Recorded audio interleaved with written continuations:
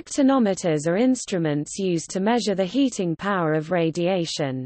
They are used in meteorology to measure solar radiation as pyranometers, perheliometers and net radiometers. An actinometer is a chemical system or physical device which determines the number of photons in a beam integrally or per unit time. This name is commonly applied to devices used in the ultraviolet and visible wavelength ranges.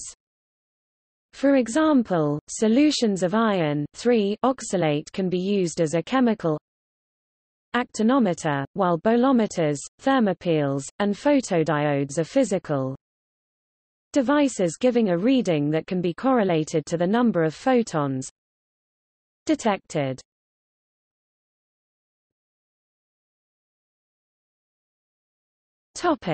History.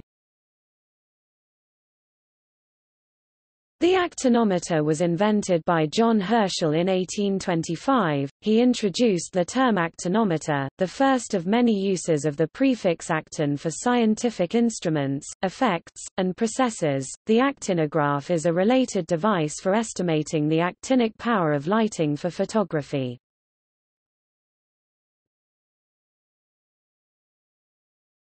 Topic: Chemical actinometry.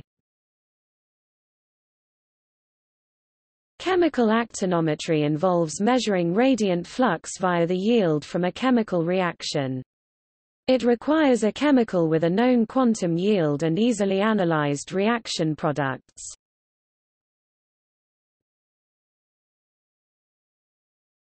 Topic: Choosing an actinometer.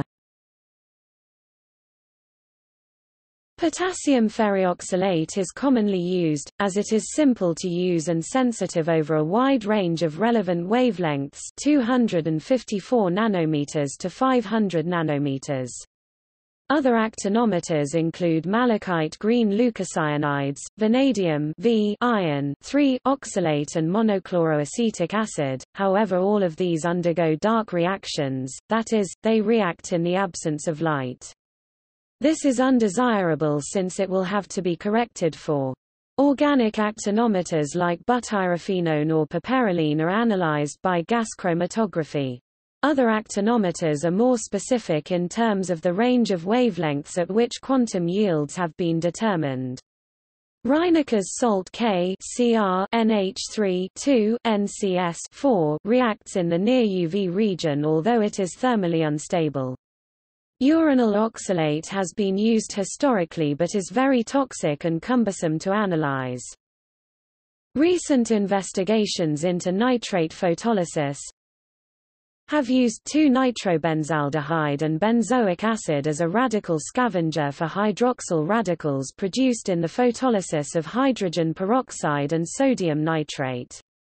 However, they originally used ferrioxalate actinometry to calibrate the quantum yields for the hydrogen peroxide photolysis.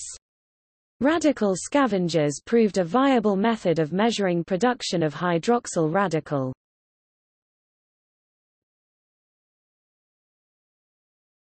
Topic: Chemical actinometry in the visible range. Mesodiphenylhelianthrene can be used for chemical actinometry in the visible range 400 to 700 nanometers. This chemical measures in the 475 to 610 nanometers range, but measurements in wider spectral ranges can be done with this chemical if the emission spectrum of the light source is known.